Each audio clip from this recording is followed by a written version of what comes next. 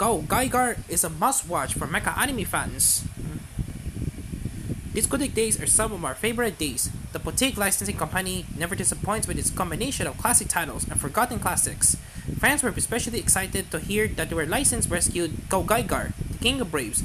This capstone on Sunrise's Yusha series is beloved for good reason. If you've seen it already, you know why. If you miss it until now, if you love mecha anime, here's why you need it in your Blu-ray collection.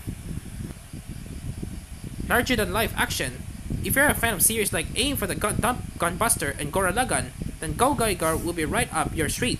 The series follows the Gutsy Geroid Guard, an organization deploying giant robots to keep the planet safe. Leading the charge of Cyborg Guy, Shishio, an ex-astronaut who survived a collision with a robot space lion. With me so far, good. Guy combines with Gallion, the aforementioned lion, and three Gao machines to become GaoGaiGar, whose focus over the course of the series is fighting the Zonder. These alien invaders possess Earthlings and become horrifying monsters, equipped with explosive weapons and attended by combining AI mecha. Guy fights strong, seemingly impossible gods. Familiar voices. Speaking of Gurren Lagann, it shares a few voice actors with GaoGaiGar. Guy himself is voiced by Nobuyuki Hiyama, the voice of Viro, and is shouty best.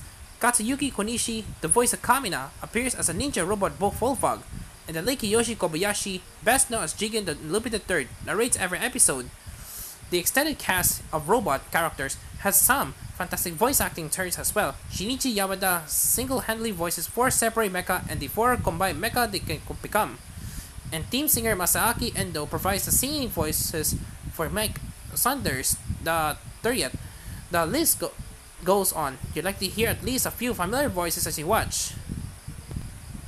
Surprising story. Sunrise's Yusha franchise was, to be frank, initially a way to sell toys to kids, and GaoGaiGar still sold toys, but while there are child protagonists, much of the story focused on older heroes, 20-year-old Guy, his love interest Mikoto, and the rest of GGG.